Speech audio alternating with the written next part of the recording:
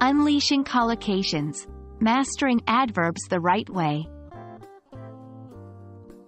Hello, language enthusiasts. We're diving deep into the realm of English language learning today, focusing on a specific aspect of advanced vocabulary, collocations. You're about to uncover the secrets of avoiding common collocation mistakes, and we'll zero in on one particular area that often trips learners up: misusing adverbs in collocations.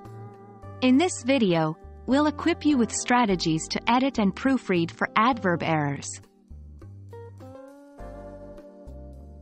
Adverbs.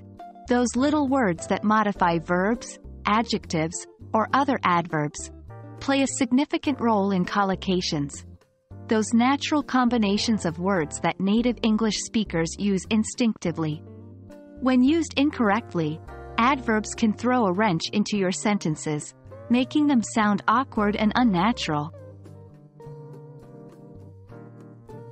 The most common problem stems from using the wrong adverb in a familiar collocation. For example, you might say, "I strongly agree," instead of, "I strongly agree." Noticing these errors requires a keen ear and a solid understanding of common collocations. We suggest exposing yourself to a lot of English, through books, movies, and conversations, to build this intuition. The editing process is your first line of defense against adverb misuse.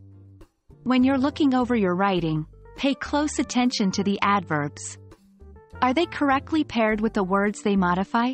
A helpful tip is to read your writing aloud. This can help you catch awkward phrases that you might overlook when reading silently. Proofreading is your final chance to catch any lingering adverb errors. Here are a few strategies. 1. Take a break before you start.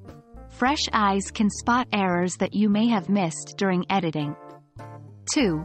Read backwards. Start from the end of your text and read back to the beginning, sentence by sentence. This helps you focus on the words rather than the story. 3. Peer review. Have someone else read your work. They might catch errors that you've missed. Remember, the goal is not to eliminate adverbs, but to use them effectively to enhance your English. And that wraps up our session on avoiding adverb misuse in collocations. We hope these editing and proofreading strategies help you create natural-sounding, error-free English sentences. Keep practicing, and remember that every mistake is a step towards mastery. See you in the next video.